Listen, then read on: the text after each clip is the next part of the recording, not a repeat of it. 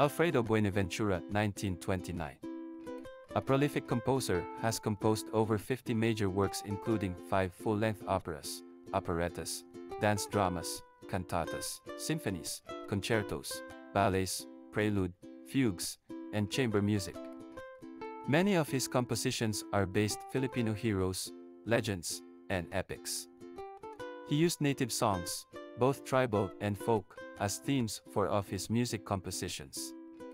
A number of his compositions are accompanied by Filipino indigenous instruments.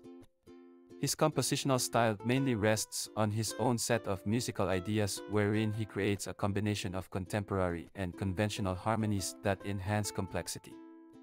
Maria Makiling 1961, Diego Silang 1966, Prinsesa Erduha 1969, Cantatas ang Ating Watawat 1965, Pasko ing Barangay 1964, 3 piano concertos subtitled Celebration, Determination, and Execution symphonies such as Dakilang Lahi 1971, Kambursa 1981, and Rizal, The Great Malayan Antagonist 1990.